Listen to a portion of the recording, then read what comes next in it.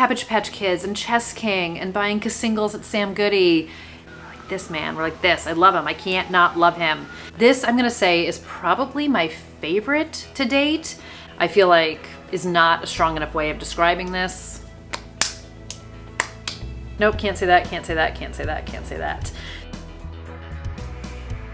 Hi everybody, it's Audrey and welcome back to Chapter and Converse and welcome to part 2 of what I read in March. I don't know why I did that. So if you guys missed part 1, definitely go check that out, and here's my teaser for you. I read Missing Clarissa by Ripley Jones. I read Reckless Girls by Rachel Hawkins. I read I Love It When You Lie by Kristen Bird. I read The Dead Season by Tessa Wiegert, and I read Goodnight Beautiful by Amy Malloy. So I realize part of you, or some of you, are probably like, that's not a teaser, you just showed us what you read, but I'm not telling you what I thought. So go check out part 1. And if you've already checked out part 1, thanks for doing that. Thanks for being here. And let's talk about part 2. So if you did see part 1, you would know I am heavy into an audiobook mode, and the next 4 books I'm going to talk about, which are the second half of what I read in March, are all audiobooks. So I am in a good writing zone, always knocking on wood, and I'm finding that audiobooks are what's working for me, and I'm not questioning it. So I am physically reading right now A Flaw in the Design by Nathan Oates, which I'm really enjoying. If all goes well, I'm going to finish it today or tomorrow. I think I have like 40 pages left, but for me lately, reading has just been a struggle physically, from a time perspective and from a concentration perspective. So I will keep you guys posted. I'm very much enjoying the book. It's really good, you guys. And until then, let's talk about what I read in part 2. This is part 2. Let's talk about what I read for the rest of March. Okay. Okay, first book I want to talk about today is It's One of Us by J.T. Ellison. So Julia Whelan did the audiobook narration. Amazing. Absolutely amazing. When I saw that, I was like, we are done. I am doing it.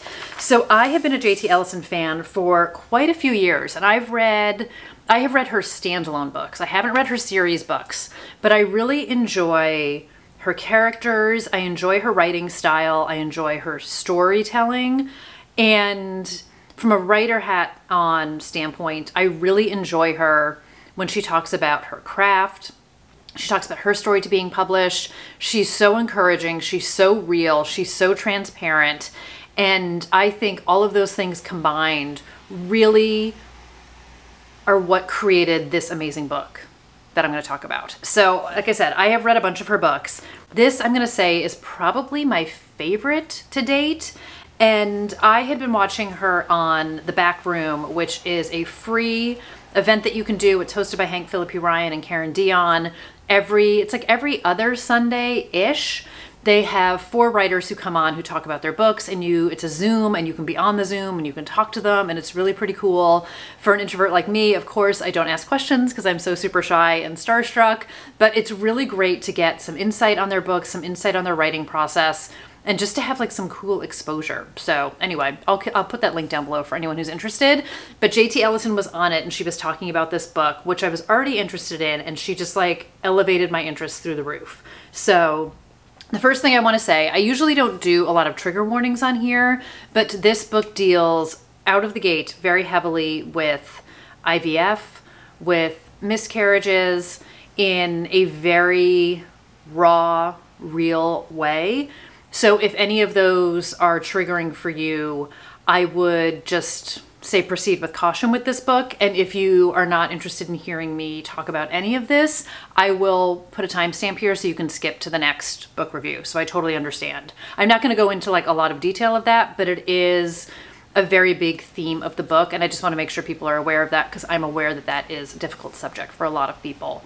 So that being said, J.T. Ellison herself, which she talked about a lot on the Backroom interview, this is her experience. She has a tremendously powerful author's note at the back of this book. I was bawling. To be clear, this is not my experience, and the rawness and the transparency and the honesty with which she approaches it, I think is just so powerful, and my understanding from her conversation and reviews that I have read has been really helpful for a lot of people. So our main character, Olivia, her and her husband Park have been trying to have kids for a long time. So they dated in high school. wound up having a timeout, wound up getting back together. So they've known each other for, 20 something years. And it's really important to Olivia to have a child, and they've just haven't been able to. So when the book opens, Olivia is coping with another miscarriage. It's already a horrible day. And then the police show up on their doorstep, and a local woman's body has been found, and DNA from the murder have been linked to Park's son. And they're like, well, there must be some sort of mix up in your DNA system because we don't have any children. But it turns out in college, with sort of some encouragement from some of his frat bros, Park donated sperm to make some extra cash, and he has a child out there in the world. Again, we are faced with the how much is told to you before you start reading the book, because I don't want to give anything away. It's in the synopsis, so I feel like it's fair game. So Park's biological son is connected to a murder in their town, and we're off to the races. So we get a lot of understandable family drama to this. So Park's brother and sister, Olivia is close with all of them. His sister is her best friend. Park's twin brother is back in town. We get all of this dynamic between them. We get some past and present timelines. We get some past and present secrets. We get a lot of mystery. We get a lot of POVs. And originally I was kind of like, oh, this is interesting how we're doing the POVs, because it's like the wife, the husband, the daughter, the mother, and then it slowly becomes clearer and clearer why it's designed that way. And I really liked that as a storytelling device. And I really like hesitant to say anything, you guys. I took like 2 pages of notes on this book. But we get some police investigation in this. We get, obviously, Olivia and Park and their family side of things. And there's just a lot of stuff that goes into this book. And I'm like looking at all of my notes here, and I was like, nope, can't say that, can't say that, can't say that, can't say that. So there is a quote from Hemingway that one of the characters in the book quotes, and it's, "We're all strong in the broken places." And I feel like that really captures a lot of this book, where there is so much that is broken, there is so much that is wrong, and finding your strength in the difficult times and finding strength within yourself. And I just really enjoyed this. So again, a lot of twists and turns. It manages to be both a powerful story about women and pressures that are put on women, and sort of, I don't want to say like being a woman, but I feel like there's a lot of power to the story that Olivia is grappling with. And then there's also this amazing thriller that is wrapped around it. So I feel like J.T. Ellison manages to do so much with this book. And again, I think it is her best book to date of the ones I have read. I think I've read 5 of her books. So I'm a huge fan. I highly recommend it. I will always tell you guys to go listen to a book that Julia Whelan has narrated. And I just thought it was great. So it's a lot. I know I'm saying a lot about this book, but I really, really loved it. And I did cry. I totally cried. The next one I have is 5 Survive by Holly Jackson. And this was read by Emma Galvin. And Holly Jackson wrote the Good Girls Guide to Murder series. I teased this in the first Part 1 March video that I did. So I was an epic fan of Good Girls Guide. I read the 3 of them, then I read Killjoy, which is the prequel. I loved Pip, I loved the story, I loved everything about it. This book is nothing like Good Girls Guide. It's still a YA thriller, but it's a complete, I feel like, deviation, which I have immense respect for Holly Jackson for going in a different direction. I can only imagine the pressures, because I'm definitely one of those people who would like more Pip in my life, but I also feel like she wrapped up Good Girls Guide in a satisfying way.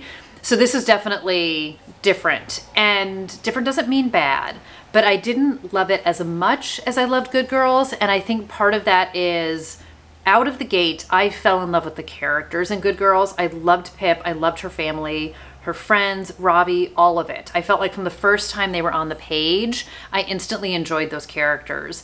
And I did not, unfortunately, feel that same connection to Red and her group of friends in this book. So this book follows 6 teenagers. So 6 of them are seniors in high school, and then one of them is the older brother of one of the girls and his girlfriend, who are seniors in college. They're 21. And they are in an RV road tripping for spring break. So they are driving from Philly, and I think we're in South Carolina when they take a wrong turn. the tires in their RV blow out and they are stuck and realize that they are being hunted in this RV. So no cell service because they're in the middle of nowhere, and they're basically trapped inside this RV because somebody outside of it basically is trying to kill them. So it kind of has like a claustrophobic no exit vibe to it.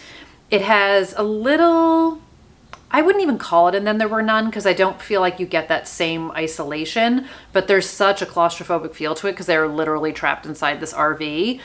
And like, I felt claustrophobic, which is the entire point of it, but I didn't feel the same connection with these characters. And some things I felt were a little bit easy to decipher. Some things were definitely surprising to me. There were elements of this book that I enjoyed, but as a whole, it just didn't scratch that same itch for me. I do feel like a lot of what drove that for me was the character connection. So this story is told in like an hour by hour timeline. So I liked the structure of it. I liked kind of the building tension between the group. You know, when it opens, they're driving, they're having some drinks, you know, they're having a good time, they're having some laughs. But we know from the start that Red's got some baggage. She's got some stuff in her past, and she's just sort of, I don't want to say she's like bringing the group down, but everyone is kind of focused on keeping her happy and making sure she's okay. And as things start to unravel, you just start to get all of that tension and those emotions, and all of that starts to bubble to the surface. So I don't know. I'm a little on the fence about this one. The audiobook narration was good. I was very intrigued about this book. It just didn't do it for me the way that I wanted it to. So I highly recommend the Good Girls series. I think it's just so fantastically well done. And this one for me was a little bit of a miss. So there you go. Okay, next up, couldn't be further from a miss. This hit every single thing I needed it to hit for me, and it's You Love Me by Caroline Kempnes. So I did do the audiobook of this as well. This is Santino Fontana who did the reading of this. He has done all 3 books to date in the You series, but this is the first one I've actually listened to. So if you don't know, this is book 3 in the You Joe Goldberg series. Book number 1 is simply called You. Book number 2 is Hidden Bodies, and then the third book, or this is the third book. And book number 4 is coming out later in April. So if you guys saw my April new releases, you know I am just clamoring to get my hands on that one. And I wanted to read this in anticipation of that one coming out. And also, I feel like, I mean, I loved You. Absolutely loved it. So I discovered that book when it was announced that it was going to be turned into that TV show on Lifetime, which subsequently went to Netflix. So when I learned about You and Hidden Bodies were already out. So I read You, gobbled it up, obsessed. And then I read Hidden Bodies and I was less obsessed. So it didn't quite strike the same chord for me as You did. And I almost feel like after having read this, I kind of want to go back to Hidden Bodies, because I feel like I suffered from Riley Sager syndrome in that I read Final Girls and loved it, discovered that when it was out in paperback. And then not long afterwards read The Last Time I Lied and didn't love it as much and was disappointed. But then last year I reread Last Time I Lied and I was kind of like, how did I not love this so much? Because it's such a good book. So I feel like maybe Hidden Bodies might be a little bit different for me, but none of that matters because the book continues with You Love Me. So I don't want to go too much into plot because I don't want to give anything away from the first 2. What I will tell you is he's back. It says it at the top of it. So the books do not follow the TV show after season 1. Season 2, a little bit in that Joe goes to LA, but then I think it really deviates. I'm still not caught up. I know I've talked about it on here before. So in book number 3, Joe is in the Pacific Northwest, and he has his eye on the local librarian, Mary Kay, who is a mom of a teenage girl. And Joe's got all sorts of shrapnel and baggage in the past, and he's just looking to start over in a small quiet town and just live a small quiet life. And he volunteers at the library, and this book had me laughing out loud so many times. Joe, and I mean Santino's inflections that he gives to Joe, the humor, the dryness, like the pure eye rolling you can hear in Joe's voice. And Mary Kay's best friend is this woman named Miranda. And every time Joe says her name, it's like Merlanda. Like he can't even believe that's actually her name. The irritation you can hear with him, just how he feels about everybody and everything. And you just get Joe at his best. And I feel like nothing will undo you as my top choice in the series to date. But this gave me more of the feelings I had when I read You, whereas Hidden Bodies didn't give me that same Joe feeling. And for me, like, Joe was very much back in this book, and I loved it. So I'm not going to tell you anything else about it. I didn't know much about it when I went into it, other than Joe's in the Pacific Northwest. So I enjoyed the surprise unfolding as it happened, and this book definitely took me in places I wasn't expecting and didn't know were going to happen, and I'm really glad that I was in the dark about it, because it just, I think, elevated the experience for me, and I loved it. So I am officially re-obsessed with Joe. I am going to be buying book number 4, You Know You Love Me, when it comes out, and I really want to, I say this now, I really want to dive into it and read it immediately. So I'm just in such a good place with him. I feel, me and Joe, we're like this, man, we're like this. I love him. I can't not love him.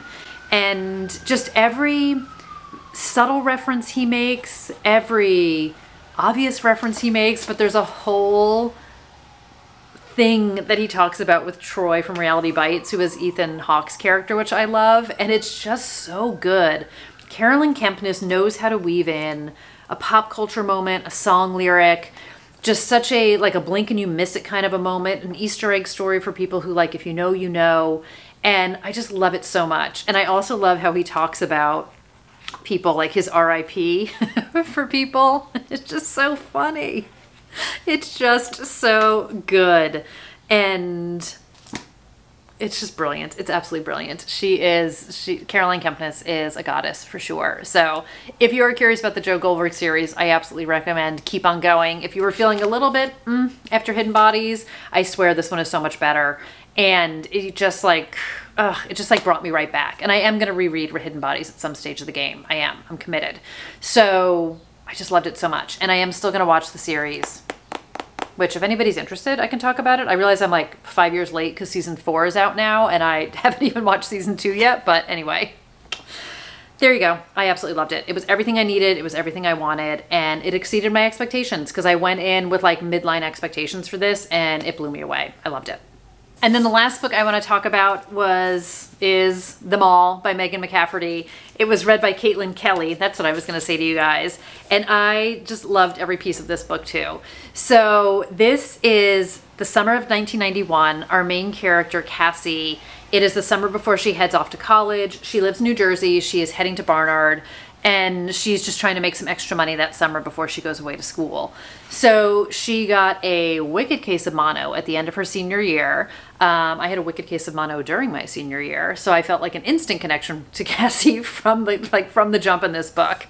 So she's a little bit late to the party with getting her, you know, her summer job at the mall. But she has a plan. Her and her boyfriend, he's going to Columbia, she's going to Barnard. They have a job together at the mall at America's Best Cookie, ABC. And when she goes for her first day, she finds out that not only does she not have a job there anymore, but her boyfriend has moved on because, you know, that whole her having mono, he just wound up and met somebody else while she was off having mono. So props to Troy for being a garbage human. So basically Cassie's entire plan has been flipped on its head. And she is off trying to find another job and trying to just rejigger everything because she thought she knew how her life was going to play out at 18, as some of us do.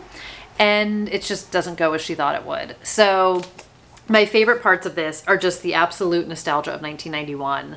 Suburban mall culture. I grew up in the suburbs. The references to every musical influence that I loved, 10,000 Maniacs and Morrissey and the Smiths and Nirvana and Pearl Jam, and how there's Cabbage Patch Kids stuff in this, and there is a hierarchy of the best places and worst places to work at the mall based on 90210 characters. So like working at a Dylan store is like top of the line, but like nobody wants to work at a Scott Scanlon. It's so funny. If you are of a Gen X generation, I think you will love this book to pieces. It was just so much nostalgia. Cabbage Patch Kids and Chess King and buying singles at Sam Goody. And it's totally a coming of age story. Cassie winds up getting a job at a store in the mall with her former best friend Drea, And we all know how that goes, where like they wind up being reunited and Cassie becomes like part of like the gossip mill fodder in the mall, and there's family stuff, and it's just, you know, figuring out who you are. And I just loved it so much. Like, again, it was like a warm hug. It was everything I loved. There were totally laugh out loud moments in this. I was a huge fan of Megan McCafferty's Jessica Darling series. So Sloppy First is where I discovered her like 20 years ago, I think it was. So there is an Easter egg to the Sloppy First series in here for anyone who read those.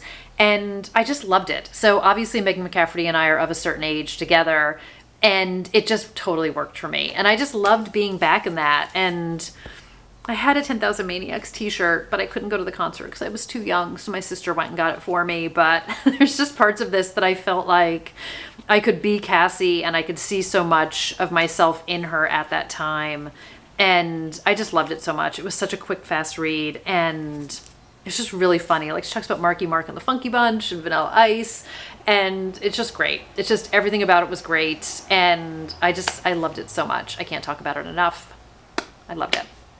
So that's going to do it for part 2 of what I read in March, you guys. All in, I had a really good reading month. Again, I am so grateful for the magic of audiobooks and for just fantastic audiobook narrators, which I feel like I've always had an appreciation for, but have an even greater appreciation for it now. And it's just been great. So let me know if you've read these, what you read this month, what's working for you, what maybe didn't work for you, and of course recommendations, thoughts, feelings, all the fun stuff that we like to do down below. I know I've been really bad with comments lately. I just kind of have been juggling a lot of different things right now, but more on that at another time. Everything's totally fine. And I just really am grateful for you guys being here. So I hope everyone's doing really well. Take care, have great days, nights, weekends, whenever it is you guys are watching this. And I will see you guys in another video really soon. Take care, everybody. Bye.